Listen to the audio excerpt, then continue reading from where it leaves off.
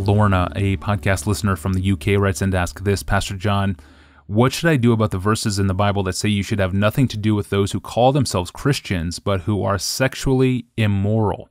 1 Corinthians 5:11. My dad has recently and still is committing adultery against my mother and still claims to be a Christian. Does this give me the opportunity to not talk to him? Oh my, this is not a new issue for me. One of the pastoral issues over the last 30 years of the entanglement of church discipline with family relations is incredibly difficult. But let me make sure people know the verse she's talking about. It says, "But now I am writing to you not to associate with anyone who bears the name brother or sister if he is guilty of sexual immorality or greed or is an idolater or reviler or drunkard or swindler, not even to eat with such a one." So the point Paul is making is, I'm not telling you to stop eating with unbelievers who act this way. I'm telling you to stop eating with believers who act this way. In other words, a kind of holy ostracism. So Lorna is right to see a problem here, and she's not alone. One of the most vexing pastoral problems arises in the church when we try to take the Bible seriously in regard to church discipline, because there are almost always close family members involved with the person being disciplined, like daughters or wives or husbands or brothers or sisters. So Paul says, if a person is living in open, unrepentant sin, but still claiming to be a Christian, the church should stand away from that person, lest the world get the false message. This kind of life is okay. It's Christians approve of this. It's no big deal. Life goes on as usual. And the hope, of course, is that the person will be convicted by this kind of standing away and return to the faith. And I've got a story of that I may tell in just a minute. So far, so good. That's right. Churches should take those steps. But what if the Christian man living in sin has a Christian wife and children? Let's say they're 13 years old, 15 years old. And what if he has a brother he goes bowling with every Saturday night and a sister that comes over for Thanksgiving and other holiday meals?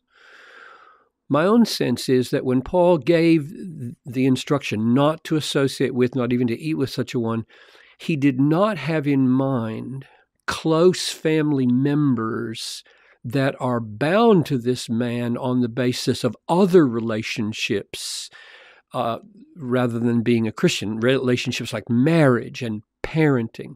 So my counsel has been, let the biblical instructions about family faithfulness take precedence over church discipline, since it is not likely that Paul meant to contradict those instructions for children to obey their parents and wives to be faithful to their husbands, even unbelieving ones. But then I would say that children who have an established household of their own outside the home, or they've set up an independent life for themselves and they're moving on in their careers, and brothers and sisters similarly outside the home, they might well join in the discipline of ostracism in a holy and humble and loving way in the hopes of redemption. And I'll give this illustration that I referred to.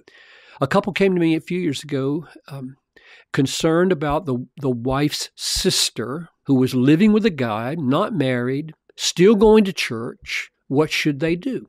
And I took them to this text in 1 Corinthians 5:11, and I said, it seems to me that humbly and firmly you should tell them that you think their behavior is a dishonor to Christ and destructive to themselves and their relationship, and that for love's sake, they would not be hanging out with them like they used to anymore, even though they'd love to. They're not going to contribute to this problem, but they can't go on as usual and treat them as if nothing was drastically wrong. They told me later that this sister, they did that. They told me later this sister was at first very offended and angry, but soon woke up to the seriousness of what she was doing and living with this guy, and she moved out. And she told them later that their loving ostracism woke her up. So there are some really tough and ambiguous situations And I would say to Lorna that if she is on her own, I don't know how old she is. She could be 15 for all I know, or she could be 35. Lorna, if she's on her own outside the house, she should say to her dad that she can't carry on life as usual with him while he's sinning sexually like this. But if she's still living under the roof, if she's 13 years old, 15 years old, and still under the authority of her father, then she goes on praying for him and obeying him, but never approving of his sin or sharing in it in any way. Thank you, Pastor John. And you may be asking yourself, well, how does church discipline work? There's a process laid out in Scripture, and Pastor John explained it back in episode number 148 of this podcast series, number 148. Be sure to listen to that episode, most easily found in the apps for the Apple and Android devices. Well, we have come to the end of another week. I'm your host, Tony Reinke. Have a great weekend, and we will see you again on Monday.